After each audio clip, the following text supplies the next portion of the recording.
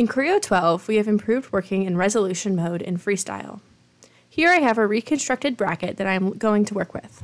Now previously, you would have had to do what I'm showing you now if you wanted to work in resolution mode. That is to say, you would have to work with the whole model in the specified resolution level. And for some more complex models, Creo couldn't handle putting that part in a higher resolution mode, so you're a bit out of luck for that kind of manipulation on your part. Now with Creo 12, we have improved that workflow. I want to focus on this one area of the part. Instead of putting the whole thing in the second level of higher resolution, I can instead select the area that I am interested in and put that in the desired resolution level. This improves performance. You notice just in this model alone the time difference between putting the whole bracket in this resolution level compared to just this area. You can also see that these separate areas have all of the functionality of when you put the entire part into resolution mode.